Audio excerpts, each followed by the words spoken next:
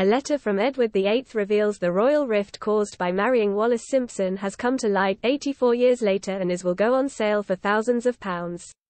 The private and confidential letter is now being sold by a private collector at auction for an estimated £5,000. It is a fascinating letter that reveals remarkable parallels of the current row between the Duke and Duchess of Windsor and the royal family today. Harry's spectacular falling out with his father and brother over their meaningful mistreatment of his American actress wife seems like history repeating itself, judged by the contents of his great-great-uncle's letter.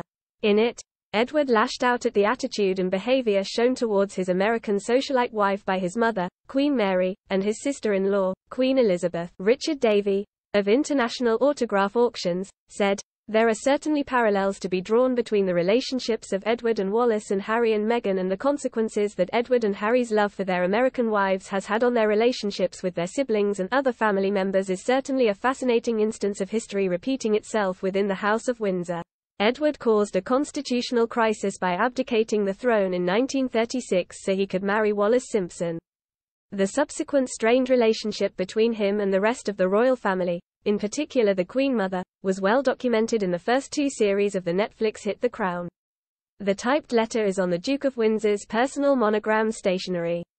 It was addressed to his friend Lord Beaverbrook and was in response to a gossipy article written about the Duke and Duchess in the Sunday Express newspapers. Edward wrote of his fears that Wallis would be shunned by the pair during a planned visit to Britain from their exile in France.